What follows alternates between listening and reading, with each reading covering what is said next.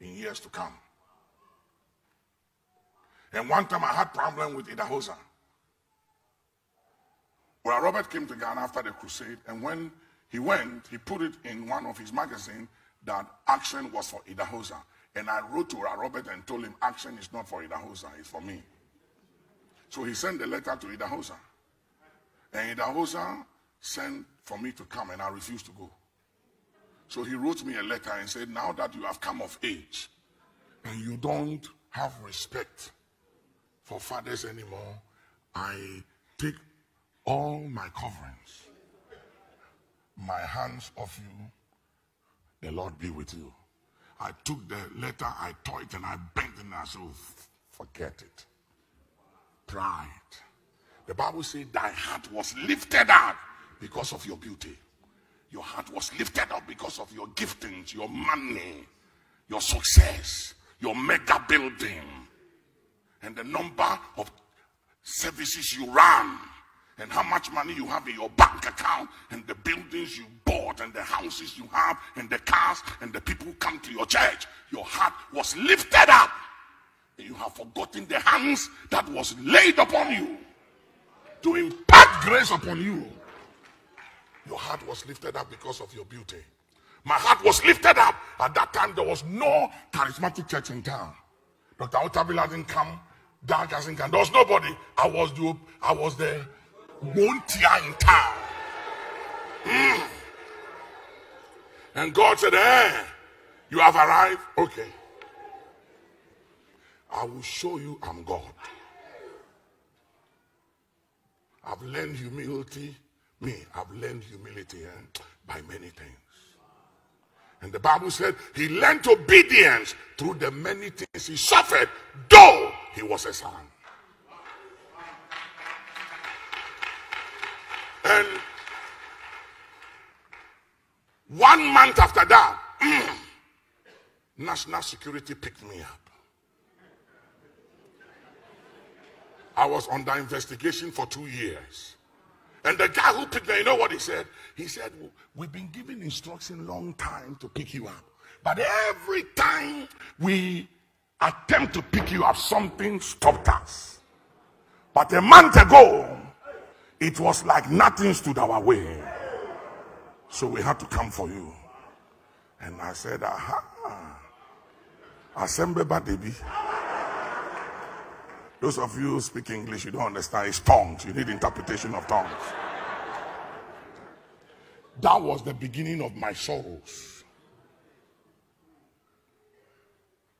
I sent people to plead and intercede. He won't listen. And I heard one day he was in London. I came here. And I found him and I threw myself on the floor and I said, mercy. Mercy.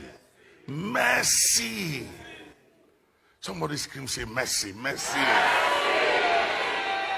Listen. Those of you who are very arrogant and proud, and your heart is lifted up because you are gifted, you are anointed.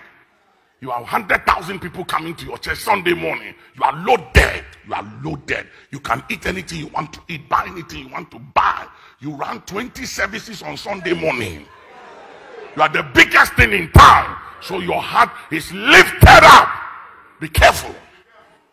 Because the anointing of Lucifer is looking for you. And listen to what he said. Listen to what he said.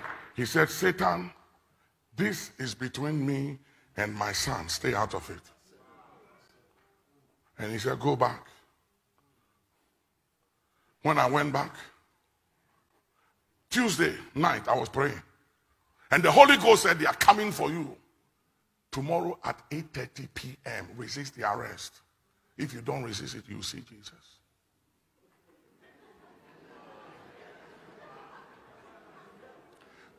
Michael McCann was speaking for me on Wednesday night. 8:30 on the dot. Security came and said, there are some people from national security here. They are looking for you. I said, bring them in. They came in and said, we have instruction to bring you. And I said, I reported today. Why should I come back today? They said, we don't know, but we are asked. We were told to bring you in. And I said, I'm not going. And the gentleman said, what did he say? He said, this is revolution. I said, I know it's revolution. And I said, in the name of Jesus, I'm not dying today or tomorrow. And I said, you were given instruction to pick me up for assassination, and it's not happening. They look at each other, and then they said, excuse me. They went and talked to them, to each other, came back, made some calls, and then they said, report tomorrow at 10 without fail. I said, I'll be there. That night, we held an all night. And whilst we were praying, the Spirit said, when you go tomorrow, before the panel begin their investigation, request for prayer. So I went. And when I sat before the panel, I said, can I please pray before we begin? I said, fine, go ahead. And something came upon me. I felt the oil. And I said, oh Lord, thou art my judge and my lawgiver. Let not men sit in judgment over your anointed. And I said, set Satan on their right hand. And yea, when they are judged, let them be guilty.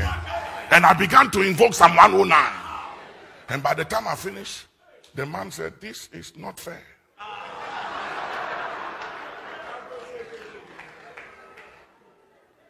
We are just doing our job. And they said, go sit outside. I was there for 3 hours with Bishop Benanum. And they came back and said, go, we'll call you. And that was it. I was never called again. You know what Idahosa said? Idahosa said what? Satan, this is between me and my son. Stay out of it. You see? Because the accuser, who is a prosecutor, had evidence to prosecute me. And the old man took the evidence out of the way. When he took the evidence out of the way, the enemy could not exact on me anymore.